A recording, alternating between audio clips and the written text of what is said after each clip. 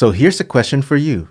Have you ever enjoyed listening to the music of a video game without having ever played the video game itself? Today, I want to tackle a topic that has sparked a lively debate in my YouTube community. It's a statement that might surprise some of you, but bear with me.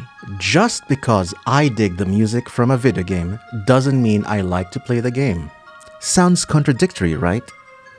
Well, let's dive deep into this intriguing concept and explore why I believe I'm right. First of all, we need to acknowledge that video games are a multifaceted medium that combines various elements like gameplay, visuals, storytelling, and music. Each of these components contributes to the overall experience, but they can be appreciated independently as well. So why should the music be any different? As the AAA video game industry pivots more towards cinematic-like experiences, the music has started to take a back seat. In which I mean, the music starts to become more like film scores rather than standalone songs. And this is okay because what they're gunning for here is immersion, atmospheric experiences. But this also means the music has become more dependent on the context of the game. It has become so attached to the gameplay experience that it takes a little bit more effort and context to appreciate the music. Recent games like God of War Ragnarok, Horizon Forbidden West, and even Legend of Zelda Tears of the Kingdom are great examples of this. Is this a bad thing? Definitely not. But it also definitely reflects the present gaming market. A lot of gamers today, myself included, really do enjoy the cinematic-like gameplay experiences that these games provide. But it also does so at the expense of more memorable and more melodic-like music. Thankfully, we still have these catchy and melodic soundtracks care of independent games such as Deltarune, Undertale, and recently Pizza Tower. Come to think about it, some of the greatest video game soundtracks are masterpieces in their own right. These soundtracks have transcended their in-game context and have become cultural phenomena. They evoke emotions, create memories, and resonate with us on a deeper level. Now let me address the skeptics who argue that liking the music implies a love for the game itself. While the music and gameplay may be intertwined, they can be enjoyed independently based on personal preferences and interests. It's entirely possible to appreciate the beauty and artistry of a soundtrack without having an affinity for the gameplay mechanics. Moreover, many video game soundtracks are composed by incredibly talented artists who have worked on other forms of music. These composers pour their hearts and souls into crafting these pieces, drawing inspiration from classical, electronic, and various other genres.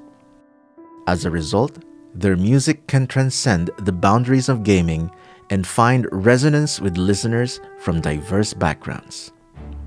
Let's also not forget that music has the power to transport us to different worlds, evoke emotions, and create vivid imagery in our minds. When we listen to a game soundtrack, we can imagine ourselves exploring fantastical realms, engaging in epic battles, or solving intricate puzzles, even if we don't necessarily enjoy the gameplay that accompanies it.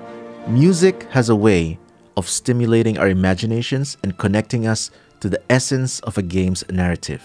In fact, if you look around, you'll find countless examples of individuals who are passionate about game soundtracks without necessarily being avid gamers. They may appreciate the music's composition, use it for inspiration during work or study sessions, or simply find solace in its soothing melodies.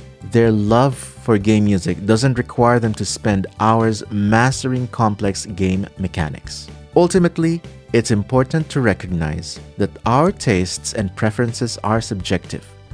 Just because someone appreciates the music from a game doesn't mean they must also enjoy playing it. We all have different ways of engaging with and appreciating art forms, and video game music is no exception.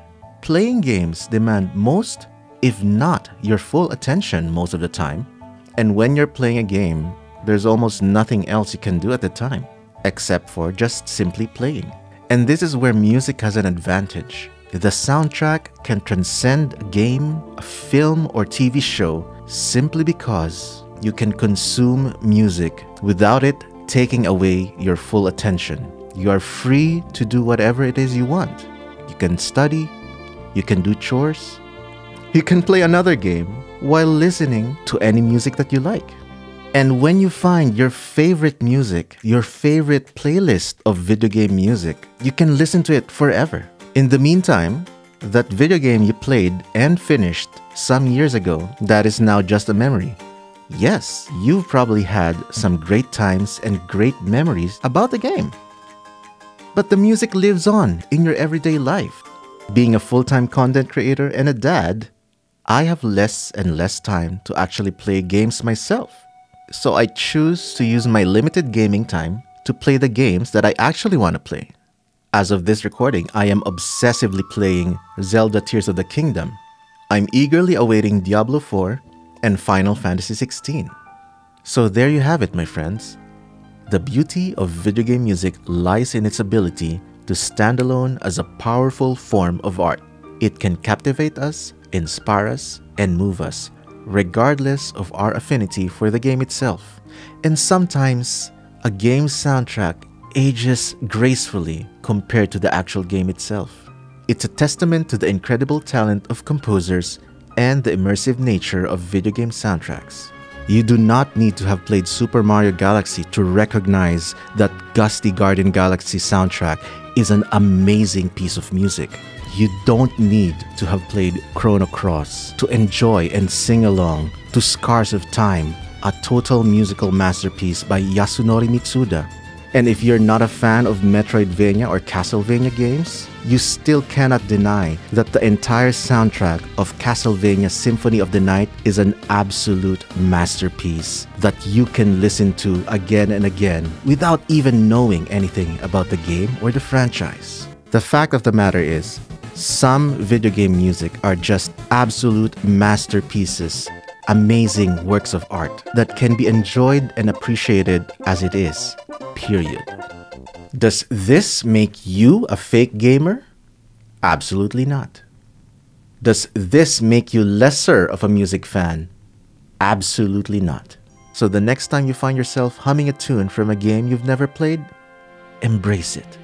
Allow yourself to appreciate the beauty and artistry of the music without feeling obligated to engage with the gameplay. After all, music transcends boundaries and speaks to us in ways that surpass the limitations of any medium. Thank you all for joining me in this exploration of the relationship between video game music and gameplay. I hope this video has shed some light on the fact that it's perfectly valid to enjoy the music of a game without necessarily having an interest in playing it. Remember, music has the power to unite us, inspire us, and ignite our imaginations. So let's celebrate the diverse ways in which we connect with video game soundtracks. Until next time, keep listening, keep enjoying, and keep embracing the magic of video game music. Stay awesome. Now I want to hear from you. Sound off in the comments what video game music you enjoy that come from games you're not interested in playing at all. Bonus points if you say why. And for more of my content, click here.